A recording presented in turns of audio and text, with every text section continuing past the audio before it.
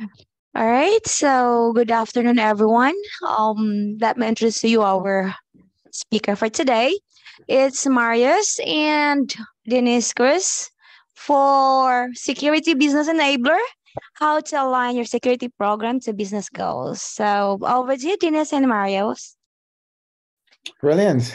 Marius, do you want to give the context since you're the one that came up with this amazing topic, which I'm very passionate about. So happy to have a nice conversation about it. Yeah, I think, kind of going through experience and the materials I've been reading, the more and more I kind of see, I guess, examples of where sometimes security is in a kind of in its own sphere with just addressing security problems, and it's not aligning to where the business is going, where the business goals are, and it's missing sometimes. I often hear from, for example, having conversations with CISOs that they lack engagement with the board, or they lack approval for certain projects.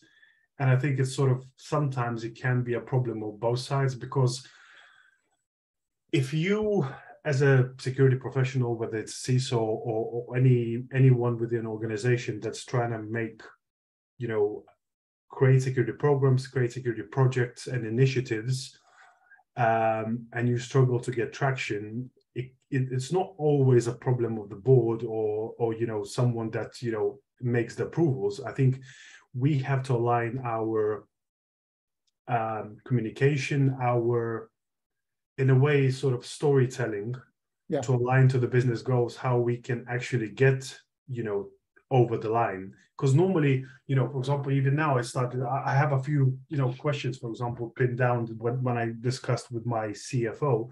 And sometimes I think people miss those, questions, those or communications and engagement with an organization. For example, I have a question, for example, like, how do you calculate business value? How do you determine the value? What delivers value to investors?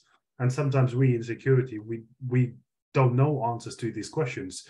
So it's when you create a security program, it's sometimes you can miss those key questions or key areas that you can tailor your story, how we can embed that security program into the business. Yeah. So let's explore that question, right? Because I think it's a great challenge, right? And I actually think that sometimes in security we're not challenged enough. And to be honest, the fact that you get the challenge is already good, because it gives you an opportunity to respond, right? So I think and this is a little bit different on regulated industries, right? It's a little bit industry, on I would say regulatory government sort of, certain industries that have another level. They are, I guess you can still answer this way, but there's something else in there, right? Because sometimes, regulation might mean you're in business or not, right? But I think the best way to start answering that question, what value do you provide, is basically looking and saying, okay, what value, what is valuable for the business, right? Like what does the business care about? And then once you mapped out, your answer is how you protect that. Yeah. Right. So if I know you work a bit for Domino's, right? So we probably could use that as an example, right? So if Domino's cares about delivering great customer service, right? Great pizzas, great connections, great stuff, right? So how does the security team of Domino's make sure that the pizzas get delivered, right? How do they make sure that and also the customers are taken care of, right? So I think that if you start by unpacking what does the business care about, right?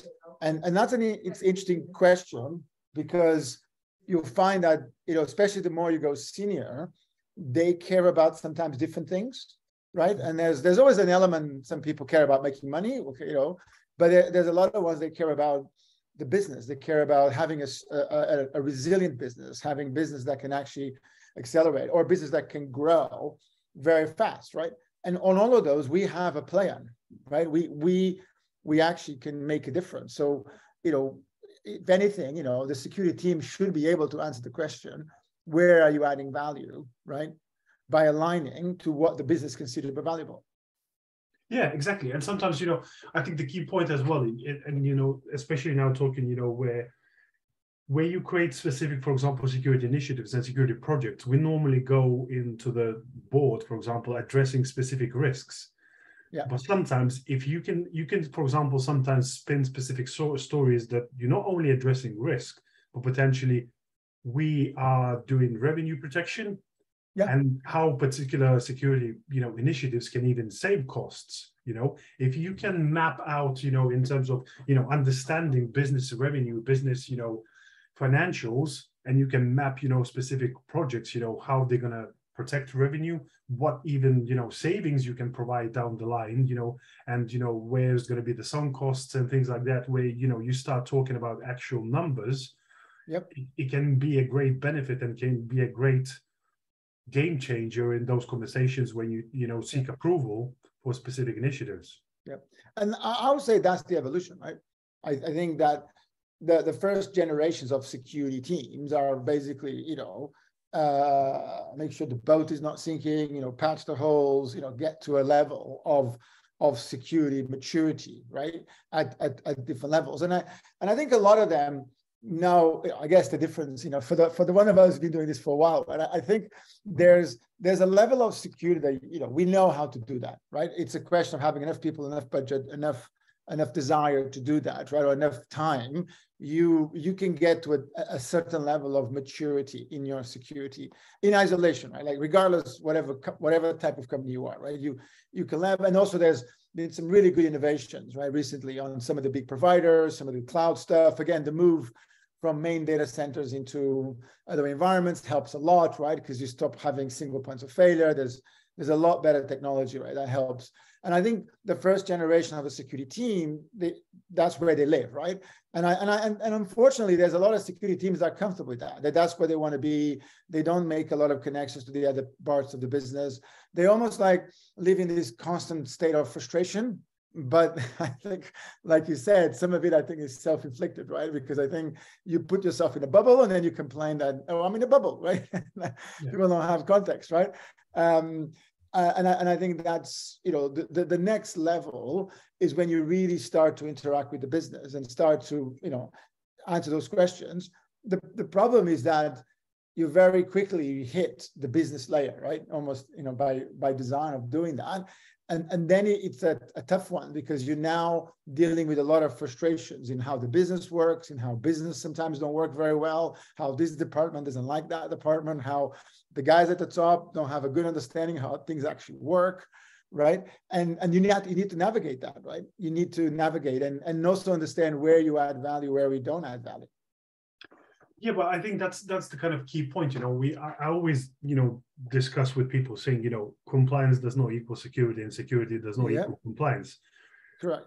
My goal in the organization, because when we start specific initiatives or we go out and discuss with all the business functions, how does this specific initiative or program can affect your day-to-day work? And then we discuss pain points and we come to a solution. But that's, spreading that message outside of just your, normal, usual IT remit. You foster relationships, and at the same time, you create a security culture. I think, nowadays it's the companies are changing and evolving. We've gone past, addressing just security within IT. We're launching, security champions network. I'm a big proponent of that. And then, on top of that, you can overlay with cybersecurity committee, which, if you embed senior stakeholders within the organization, if you discuss any particular initiatives and you have a cybersecurity committee built out of senior stakeholders within business, you get a buy-in from them there. It's easier than to go to the board because you already have a buy-in from the business. Yeah. Well, look, absolutely, right. And so the trick and in my world, everything's a graph, right? And I connect everything, and I try to use Jira for this. So the thing that we're now trying to do, and this is hard to do without a graph, right? But when you start to have a graph, this at least is possible, is to really have a direct connection and this is a conversation I'm literally having with the team right now, where we're going, okay, so security team, you're doing X, right? why are you doing that? So we're now starting to map the key results, for example, for a sprint. So the security team now works in sprints, right? So we say, okay, why are you doing that? Okay, so that's what you're doing, and that's the key result, right? And then what's interesting is to say, okay, that's the key result, but why, what's the objective? Oh, okay, that's an objective. So immediately you got like an OKR, right? And what's that part of? Oh, that's part of this project, which is part of this program. And then we start to ask, and I'm trying to get my risk team to do this in effective ways, but why are you doing it? Why are you doing that activity, right? There has to be a reason, right? It's not just you wake up one day and say what to do that. So the why is the risks. If you think about it, I'm doing this because I have this and that risk, right? So now the graph starts from the key results to objectives, to a project, to the risks that we're trying to eliminate, mitigate, and ironically, something we very rarely do in security, what risks you are creating. Because sometimes we actually create risks, right, in our projects and the stuff that we do, right? But let's say you got to eliminate and mitigate certain risks. And then what we try to do with those risks is ask the 5 whys. Why does this risk matter, right? And you go, oh, because of this. And you go, why does that matter? Oh, because of that. And why does that matter? Oh, because of this, right? So eventually you have, a top level risk for the business. So here's an example of something I did when a new risk analyst started. Right? It says, okay, so we have a fact today is that you don't know how to use Jira, right? Fact, right? Because it just started, right?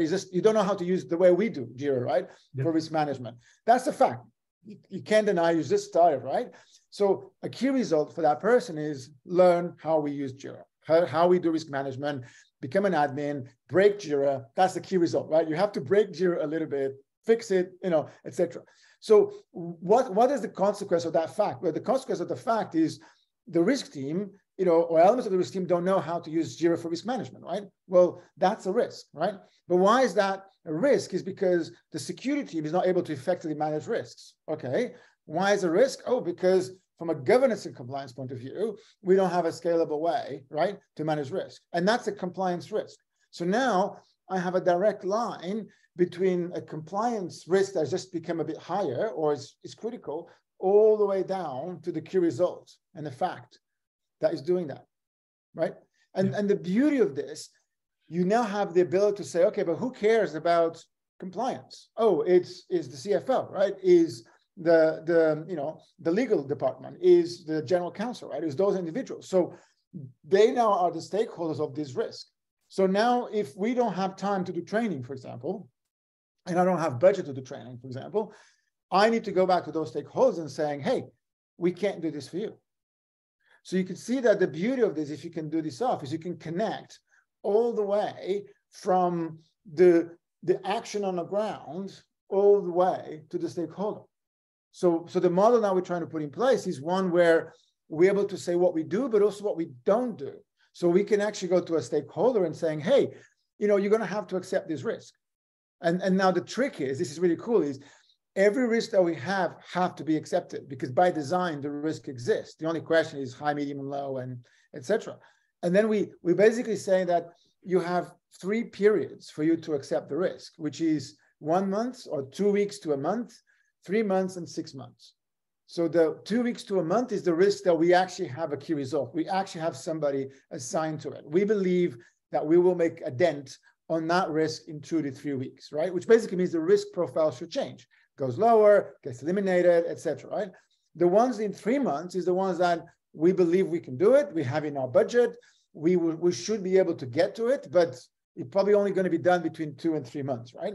And then the ones for 6 months is the ones that we don't have budget. We're not going to do it. In 6 months from now, they still will exist, right? And what's cool about this is that it really drives that accountability to the business. So when you go to the business owners, right, the ones you talked about, the plan is to say, hey, these are the risks that you now own. And by the way, this ones, we're doing something about it, and this ones, we're not doing anything about it. But you own it because you are the business owner of that. And now getting that language right is difficult, because you can only do this if you can focus on where we started, which is what do they care about? Yeah. Right? And if you have a stakeholder that cares about X, we, from a security point of view, need to have the data to say, I'm not able to protect X. Sorry, because I have 10 X's here, and I need those 2 at the moment in our strategy, have been mapped, and yours, we'll get to it in 6 months from now. Yeah. And the key point is what you're making here as well. I guess it depends in the business who you're talking with as well, because you can't have a same narrative to every single person in the C-suite that you are reaching out. You need to understand what the CFO care about, what the COO care about, and what the CIO care. And they have a different personalities. They will have different approaches. So it's sometimes just we often discuss oh, CISOs, what do you do first 90 days? It's these one of the key things that sometimes are overlooked. What does CFO care about? How do they like communicating? Do they like regular checkups? Do they like email, lockdowns? How are we going to understand to approach them, and how are we going to, communicate with them well? So we could resolve those X risks if they are responsible for, that they would get through to them. Absolutely. But also, more importantly, you need to translate to their language, right? And this is where I think a lot of security teams get stuck, because my premise is we have our own language, right? We have our own standards. We have our own ways of doing things. And I have no problems saying that we map to NIST. We map to GDPR, we map to our security framework, we map there. That's cool. That gives us a foundational way to be coherent throughout the business, right? But there's a moment, this is where I like graphs, there's a moment that you can create a connection to a complete different language, right? It's almost like, imagine there's a part of your graph that suddenly speaks, Klingon, right? And I don't understand fucking Klingon, but I know that the guy at the top, whoever understands Klingon, was able to create a connection to the top level risks that the guys get it, right? And where we start. So it's the same way, right? Like you need, like you said, you need to have a part of your graph that talks about financial risk, a part of your graph that talks about operational risk, a part of your graph that talks about corporate risk, a part of your graph that talks about human resources, right? And that's what those guys care about, right? And that's fine. Now it's almost like it's easy for us, if you have a good graph structure, to almost say, how do you want to talk? Like what makes sense to you? What do you care about? And then you ask why. Why do you care about that? Okay, cool. Another note in the graph. Why do you care about that? Cool. What you then need is to have a coherent mapping that makes sense, that you can walk people through to say, well, you care about this. Well, that is caused by that, and that is caused by this. And now you go technical, and that's fine, because in a way, the high levels is still, although you might end up very geeky at the bottom, is still kind of high level. Oh, you got sexual hijacking. What is that? Oh, is it user impersonation? Why that? So that's still easy concepts. And then you start to go deep, right? And for me, that's the key. We need to be able to have a system that allows us to translate what we do into whatever the other person cares about. And I think that's the model, versus they care about X or Y, because even that will change over time. The same person within 6 months could completely change what they care about, right? So you have to have a model that reflects to it, right? Reflects to what they care about, where is the business going, and what are we doing to protect that? Yeah, exactly. And that's why, that's why normally we're talking, we have a sort of a security program in time, because obviously the goal is to mature it and progress it over the time. But at specific points in the business time, you will care about different things. You might have at the moment working with one client. So obviously that's where your crown jewels are. You might have 10 clients in a year, and you will have completely different pain points at that time. And you alluded, I think where sometimes I think security professionals struggle is having empathy, having good communication skills. One always conversation kind of springs to mind. We always sometimes end up at crossing our hairs with development teams, and a kind of conversation from examples comes to point where for example, development team deploys code, and they, as sometimes happens, they deploy code with vulnerabilities. So normally a security person will go and, start shouting, why are you deploying code with vulnerabilities? But the key point is follow the thread to the bottom and actually finding out why that happened, Exactly. The question is why you deployed, and they will say, oh, we didn't have time. But why you didn't have time, Oh, because our KPIs are based on bugs and delivering new features. okay, so why your KPIs are developed on that? And then you need to get to follow to the thread, because, for example, in their KPIs is nothing says about vulnerable code. So then it's up to you how you can manipulate or create, relationships where we can change those KPIs. Because, for example, fixing a vulnerability code in production can save you 10 times the cost of fixing it in pre-production, and changing those KPIs. So instead of sometimes, you would get a vulnerable code and then security will just start shouting and you're going to get nowhere because you'll just get angry at development teams. So in that case, okay, you got to the root cause, which is the developer team does not have the training or the time or visibility, right, on those things. Do you create a risk for those teams for that? Well, there's a few flip sides where you can do, I think, because one point I mentioned, they have no KPIs around vulnerable code. So if you can go to the top of the development team, whoever's in the CTO or someone, and you can address and discuss that, they should be in the KPIs and telling. But they don't today, right? Like let's walk this through, right? This is really cool, but they don't today, right? Yeah. So you can create a risk. In fact, you can create a fact, right? Yeah. Which is that team does not have a KPI to develop secure code. Yeah. Right? And that's a fact, right? Yeah. You establish it, it's a fact, right? So you can create a risk, which is the team that don't have KPI will create security vulnerabilities. Yeah. Right. So my thinking is that when you go and talk to the manager, right, instead of trying to explain why and all that stuff, you get that person to accept that risk. That's the first step. And I guarantee you that the moment you make that person accept that risk is the moment that their focus completely changes. Completely. Because there's, like I was telling my team, we wanted to get some policies approved. I said, tell them to sign off the policy. And they're like, but it's not ready. No. Get them to sign off whatever state the policy is. And I guarantee you, they're actually going to read it. If you go, let's review policies, let's do this, let's do that, you're going to be there a month from now, and you're still going to be in the same place. So getting somebody to accept, even like these days, like we'll put a screenshot on Slack, it's just add an emoji. Just like, dude, just go and emoji that, because I can take that screenshot, put it in Jira, and create a connection with it. But just getting that almost, and it's not passive aggressive, but that just definition of a fact in the way that they are accountable makes that conversation 10 times more productive. Well, yeah, right? Of course. As soon as you're assigning someone the risk, then their ears perk up, because obviously. But that's the thing, because then they're going to go, oh, okay, and then that's where that month, 3 months, 6 months is quite cool, because you can say, all right, so now you see, it's almost like you're guiding the conversation.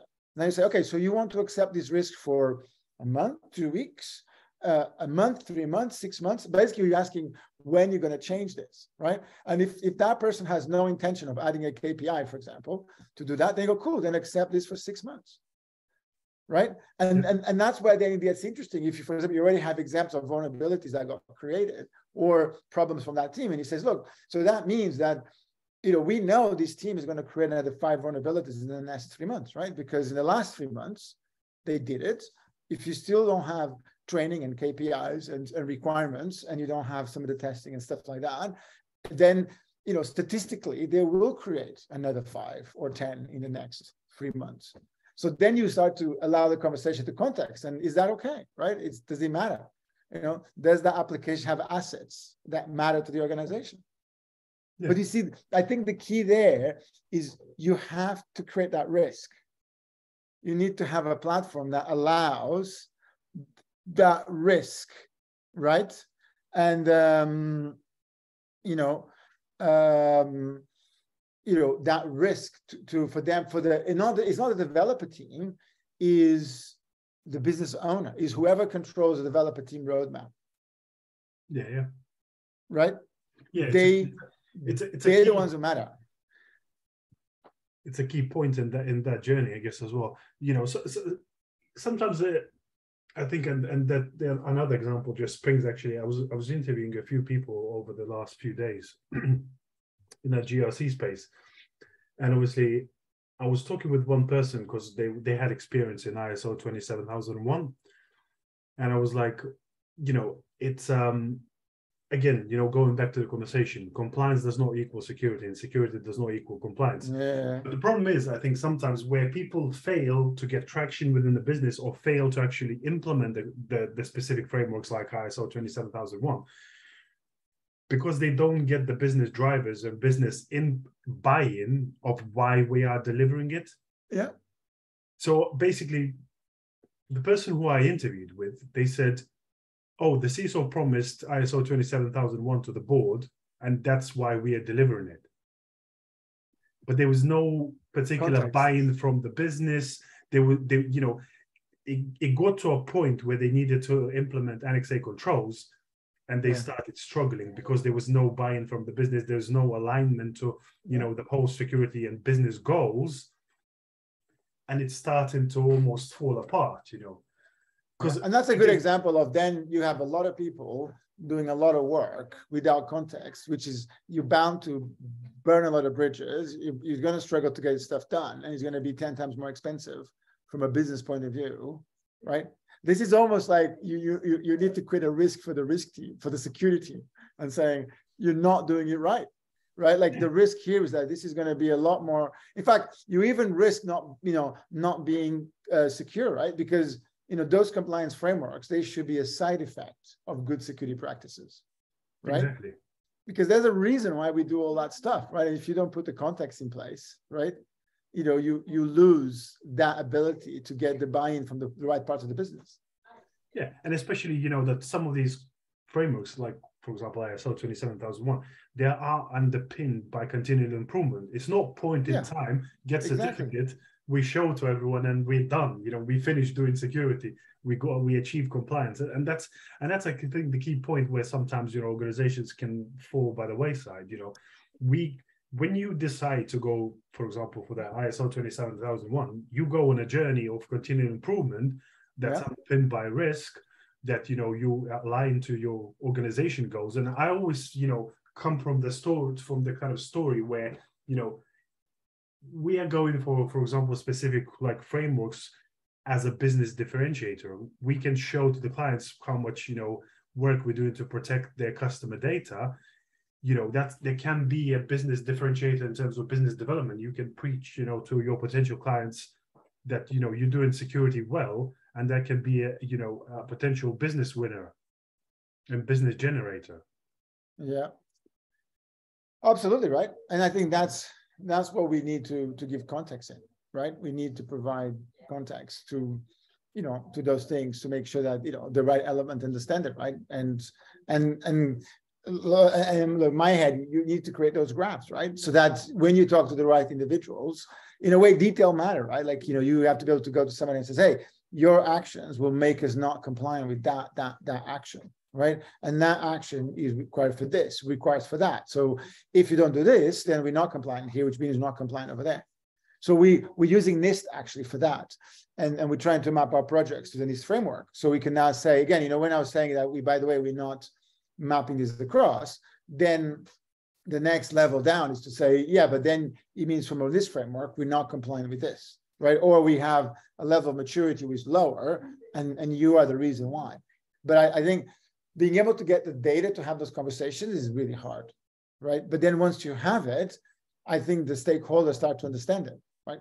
Which is, I think the core here is that if from a security point of view, we don't have the right data to go and have those meetings and to make those stakeholders accountable, then this is not going to work. Well, yeah. That's why, it's not only in business data is king, in making decisions data is key, because the more data points you have, the more, overall decision you can make, the more you can see into what is actually happening and where potential things are failing or where things are going well. Yeah. So what do you think, what do you think of the idea that, we talk a lot about security having a seat at the board or having high visibility, right, high levels. But I would argue that, yes, we need that, but it's actually not because of security, it's because of the visibility and the business intelligence that we can provide. Because you see, security is one of those unique places that we have access to all the data, right? So we get data feeds from everywhere, and we can actually talk to everybody. We can correlate a lot of stuff, right? So, and there's very few, if any, function actually, especially with the technical ability, right? You can argue that finance also talks to a lot of people, but only talks actually to very thin layers of the business, right?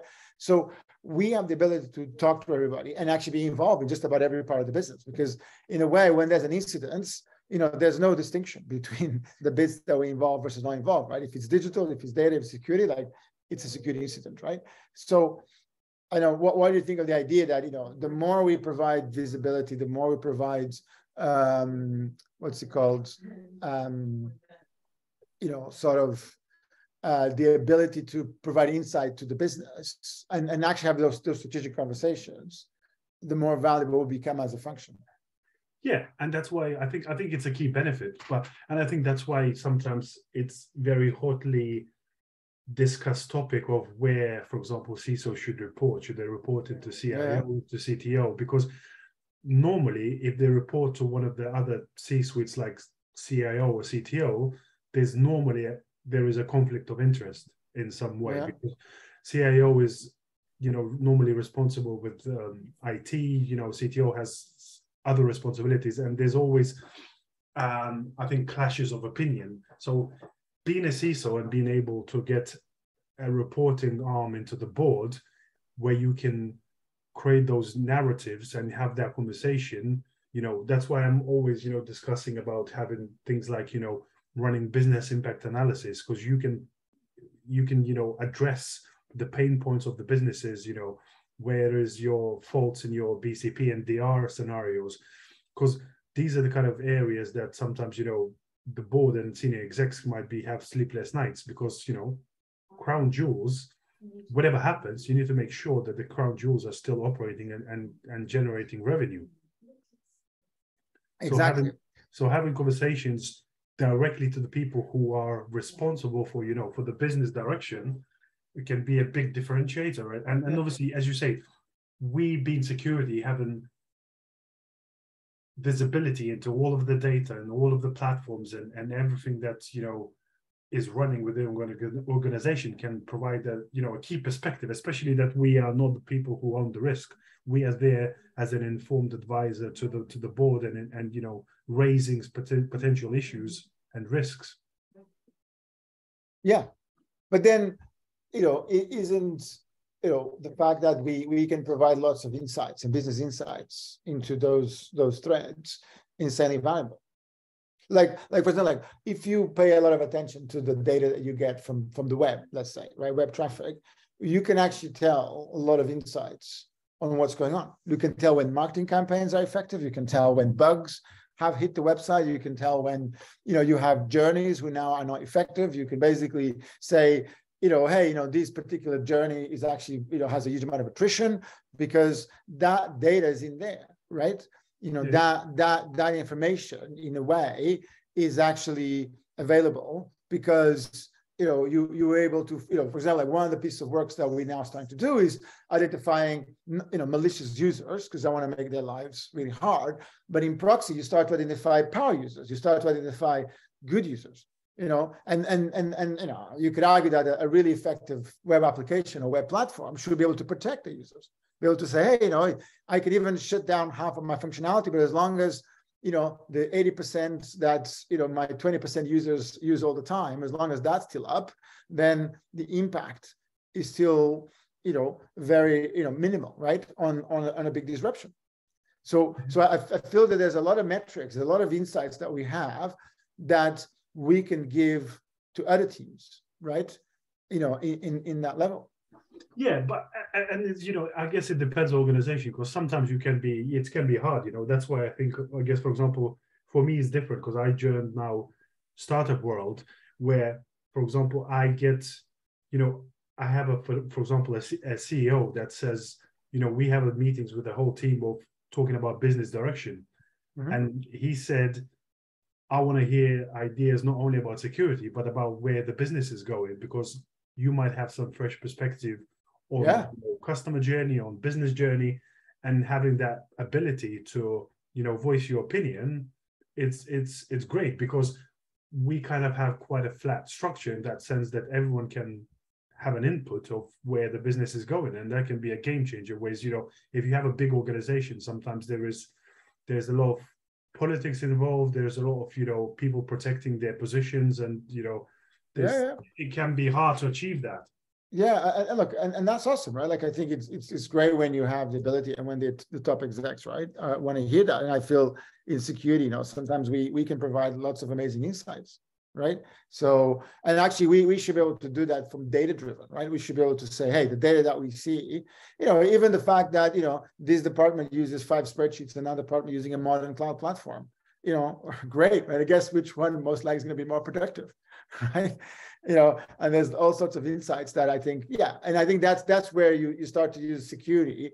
And actually, the sweet spot is when you make the business case for a security technology or security capability that actually will make the business better, accelerate faster, or evolve in a much more effective way. Yeah, exactly. Especially, I think we can be differentiators in various fields, because I think we, being security department, normally you are probably the first one to leverage automation, and spreading automation sort of frameworks within any other parts of organization, whether it's data, whether it's any operational procedures where you can automate specific things. You can save a lot of time and people's scratching their heads. Yeah. Okay, so I have a variation of this topic, right? In terms of the business, because sometimes we always talk about risk and reduction, stuff like that. But I feel there's lots of times where also our job is to let the business take risks, right? Our job is to tell the business, you know what, you can do that kind of stuff, right? Or it's more risky because we can protect it here, we can protect it there, or we're able to tell the business, okay, here's the compromise. We can reduce security here, we can improve it there, we can basically allow you to do maybe some more insecure practices, which basically, reduce friction with customers, reduce friction with what we want to do. And of course, that the job here is to make sure that you don't cross that line, right? You don't cross the line where now you're taking risks in a way that can have catastrophic effects, right? But I feel that that's, again, a language that a lot of senior execs understand, because they do that across the board. They spend their day making risk-based decisions, right? Yeah. So we should be going to them and saying, look, here are the options, right? Like, this is more risky, but here's the side effects. This is less risky, but then that's the side effects. Now you make a business decision, and then you take responsibility for it. Yeah, I think it's a great way to think, especially. I'm now being in a startup. Sometimes you have to take risks if you want to accelerate your growth. Mm-hmm. But it's weighing up the risks of, in particular areas where you can make risk and where you can't, take risks. So it's having that knowledge and context. Because, for example, so I guess kind of in a way, the perfect example is on LinkedIn, somebody messaged, what is your opinion of CVSS scores? Mm-hmm. CVSS is one point of data. And I think if you talk from kind of legacy point of thinking, we used to think about, we discover vulnerability that's 9.0, and everyone jumps and shouts, oh, patch tomorrow. But nowadays we start talking about threat intelligence. We started talking about mitigating, other specific controls, because, before we used to just shout patch, but now we need to look at it. Where is that vulnerability? Is it in a crown jewels? Is it somewhere on receptionist's laptop? We have mitigating controls. Is this actually a vulnerability being exploited in a live environment? What's the conditions and when this vulnerability can be exploited? So when you overlay all of this other context around it, sometimes you don't even worry about patching, even though it might be serious or critical vulnerability, because it can't be exploited in your network. So but here's the thing, right? Like, also where you are there is that, given, of course, that, if we could, we would patch, right? But there's a point of diminishing returns, and the point of you don't have the resources to deal with that asset because it's not as critical as these assets here that we are protecting, right? Yeah. I feel the sweet spot that we don't do very well, at least I have not seen done very effectively, is to go to the owners of those assets and tell them, we can't protect you. Because that's, in fact, think about it, that's what you've done, right? What you've done in that decision flow is to say that asset, because of A, B, C, because X, Y, Z, although it has a crazy vulnerability, if you take into account the asset, where it is, the risk, the threat ages, etc., right? We're not going to protect it. Now, for that asset itself, that might not be the best decision. Yeah. Right? Because from the asset point of view, there's a much higher probability that it will be popped, right? That will have problems, etc. But your analogy is that, or your analysis is that from a business point of view, we're not going to protect it because of this very pragmatic sequence of events. What I think we need to do better is to tell the owners of that, to say, because of budget limitations, team limitations, time limitations, etc., we're not able to protect you right now, although you have an insane vulnerability. Yeah. And that's interesting because, again, that starts to give context. That starts to give context even to the budget holders to say, hold on, I do care about that asset. It's actually one that I really care about, right? And you guys saying you can't protect it. So you might have cases where and again, if they can find the budget, then you can protect it, right? Yeah. But I feel that conversation with the business and getting that in an effective way is absolutely critical to have those business conversations where we're able to say, hey, we can protect you for this, but we cannot protect you for that. Yeah. I guess, if we go further down the line and talking about, security teams and aligning that business, one of the key kind of, I guess, differentiators of that as well is staff, hiring key staff and retention of key staff. So what's your idea, of how we can, because the climate nowadays, I think it's a funky climate. There's a lot of things happening. There's, on the one side you have layoffs, on the other side there's a big competition for talent. So how do we retain, and hire our talent in our security teams? You talk about security. You talk about from a security point of view, right? Yeah. The risk of security. Well, I guess that's the job. That's our job, right? I think we need to create environments, right, that attract talent, right? Create an environment that people want to work there. They have a good vision. They have a good direction. They can get on with it, right? They can accelerate, right? And also depends on the company, right? I feel that the talent looks at three things, right? What the company you're working on, the direction, the transformation of what's going on there, and the security sort of environment, right? And again, the security direction. And I think our job is to create that, right? I feel that there's a lot of innovation going in the marketplace, and I feel that anybody that's a sort of a really up and coming or like that is on a security industry that wants to keep evolving, then they need to find those places. The thing about this is to take into account is that going to a bigger company doesn't necessarily means that you get more growth, right? You can go to a bigger company, get a bigger salary, be part of maybe even a great direction. But if you're not making a difference, if you're not at the part of the team that is actually learning, evolving, etc., then you're wasting your time, right? You're basically 3 years from now, you're still going to be the same as you are now. I think our job is to create environments that attract talent that wants to grow, wants to change, wants to make a difference, right? Wants to be part of, I think, the big digital transformation that is happening in security, right? And I think if we do that, we'll attract talent. And I think we need to know that the talent that we attract, as it gets better, might go somewhere else, right? And that's, look, I view that as a success story, right? Like, we help these individuals. They now found great jobs, but you never know. Like, a lot of the times you find they come back, right?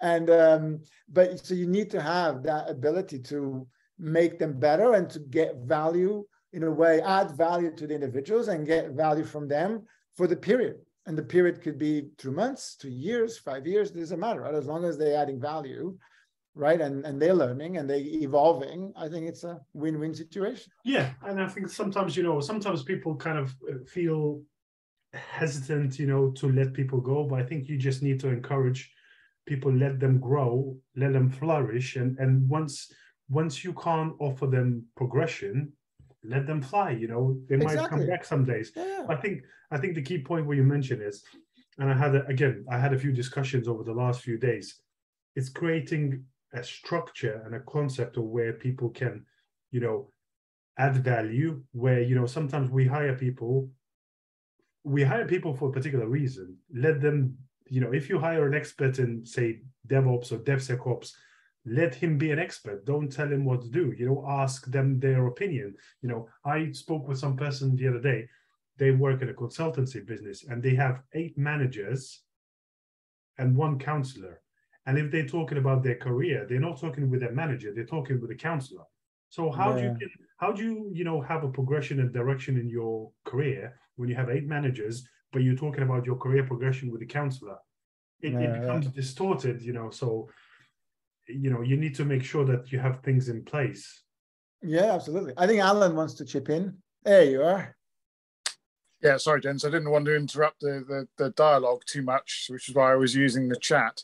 Yeah, I think that last point, Marius, is a particularly acute one. If your organization is big enough and or you've adopted matrix management such that you've got a people manager, a capability manager, and a business manager, which I think is what you're describing there. Yeah.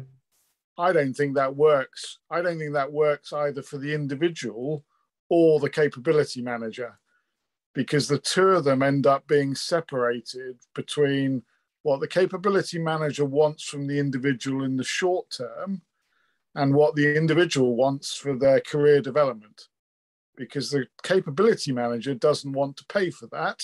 So who's going to pay for the capability development?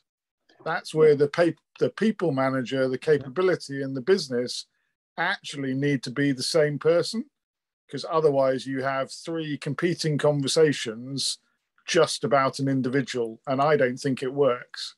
No, it doesn't work at all. That's what I'm saying. I had a conversation with a particular person that they've been in the business 5 months in this big, grand business, but they were talking with a counselor and with their manager about the career. But the thing is, the manager said you need to talk with a counselor, and then the counselor does not communicate with the manager, and there's becomes a distortion straight away. And they thought that they made a mistake where they joined that business, and it's a big business, big known business. But within 5 months, they thinking that they made a mistake. Yeah, I think that's a particular problem for people moving from their first 2 years where they're probably on a grad program. That next year, when you're no longer a grad and no longer fed and watered by the parent company, that can be really quite difficult. And I'd love to see some numbers in terms of what the churn rate is in the first year after somebody's finished a grad program, because I suspect it's quite large. Whether it's more than 50% or not, I don't know, but I suspect it's quite a large number. Yeah, and sometimes, just based on business, sometimes, you as an employee, sometimes you need to navigate various structures and cultures. I just came from big corporate and joined a startup, whereas, it's a completely different way of working. You get stuck into various different things. And the thing is, sometimes, and I interview now people, I say, startup is not for everyone, because if you're used to being in a structure where, you get told or you get checked in of, you need to do this and that, and then you go and do it in startup or in where I manage, I just give you an end goal, and however you reach it is up to you. I'm not going to be there to tell you an hourly points, what you need to do. That's the project, that's the end deliverable. You go and deliver it. And people sometimes, I think that's where startups look for what we call self-starters, self-motivators. They're people who absolutely are task-driven. You give them a task and they go away and work out how they're going to do it. Dinis, I think I can think of one example where you've recruited just that person. And I'm thinking of Petra, who's gone on to do just that. She's progressed her career over the last 3 years, and I'm looking at it from the outside. You've got first-hand knowledge, but I think that is an example of, I hesitate to call her the ideal, but certainly pretty close to the ideal candidate that we're all looking for. Yeah. Well, it'll give them a problem and they get on with it, right? And then absolutely. I mean, I think back to when you shared your interview with her, and you set her a task and said, right, now present back how you're going to solve it. I've certainly taken that, frankly, and copied it because it works. I like it. but it's not for everybody. And I think that's probably the piece that we have to keep in mind. Yeah, and here's a comment I was going to make, which is, in a weird way, and as Marius, the premise here is that we need to interact a lot more with the business, right? But I actually found that sometimes the security members really resist that, because sometimes they almost want to go back to that bubble. The problem is that, there's only so much you can do. There's a moment where you have to interact with the business and you're changing business process, and then it gets messy, but it's messy because you have now more players in the mix, right? And I think finding that structure, finding that balance, figuring out how to do that effectively, it's not easy, right? But ultimately, I don't see a way around it, because, I always take the view that I should not be talking to people. It's my team. Like, if I have to act as a bridge between A and B, something is wrong, right? Ultimately, you almost, and I think there's a setting there, but like, the view is that, for me, the more junior the person, the higher they're speaking, the better the model is, because it means that person has now evolved, they're learning, they found ways to communicate, right? You don't want this hierarchy being able to shift and arbitrate stuff. Like, you almost want, that to be connected. And of course, if it's not going to work, okay, then you go in and you figure out and you improve, or you mix it. But I find that allowing the teams to experience the business to drive change, ultimately in the medium term, when you do find some gems, or when people, able to do it, is a lot more effective, because and there's a benefit, and if you'll pardon the expression, but it's giving people enough rope to hang themselves. And by which I mean it's giving people the enabling remit, if you will, to go and solve the problem once you've given them the problem, once you've defined the problem. But also on the business side, step in, give them enough rope. Yeah, but it is high risk. You've got to have good people. It only works if you've got good quality people. That is the base requirement for that approach. I agree. Or you give enough time for your team to grow, right? But ultimately, it's good for them, right? Because they start to learn how to do at more senior level. They even technical, right? I take the view that we should be held accountable, right? So there's nothing wrong with this team holding your team under pressure, making them accountable. And I think right. That's kind of in a way how I think the security teams are evolving, because, from legacy point of view, you used to be a department that's stuck somewhere in a dark room. And then more and more we become a business facing function that, mission critical. Interacts with every single department. And even now, I mentor quite a lot of people that try to break into cybersecurity. And I always say to them, you can't think that you're going to be a keyboard warrior anymore. Whatever great idea you might manufacture, if you can't get a buy-in, and if you can't translate it to the business, that idea, the idea is never going to flourish. It's never going to reach a day of light, because you need to be able to translate that idea to everyone, and get everyone on board on that journey for your idea. Yeah, I agree. Guys, I do need to jump to the other session. You can actually continue. No, you two can continue if you want. I wish I could, but there's meetings at work happening. All right, fair enough. Yeah, okay. I had registered to join Saab's talk next. It's just that so let's free early enough to join this. Brilliant. Okay, guys, great insight. No, this was pretty good, Marius. Thanks for organizing it. No, thank you both.